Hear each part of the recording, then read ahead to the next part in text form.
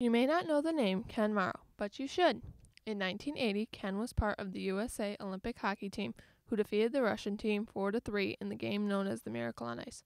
Almost 40 years later, Ken is still being recognized. A day doesn't go by in my life that somebody doesn't come up to me and want to talk about it. The attention is not undeserved. That same year, Ken won the Stanley Cup with the New York Islanders, making him the first person ever to win both an Olympic gold medal and a Stanley Cup in the same year. One of those would be a career achievement for somebody, and I had them both happen in the same year. And surprisingly, Ken never thought that he would play professional hockey. I didn't have this goal of playing in the NHL or playing for the Olympic team.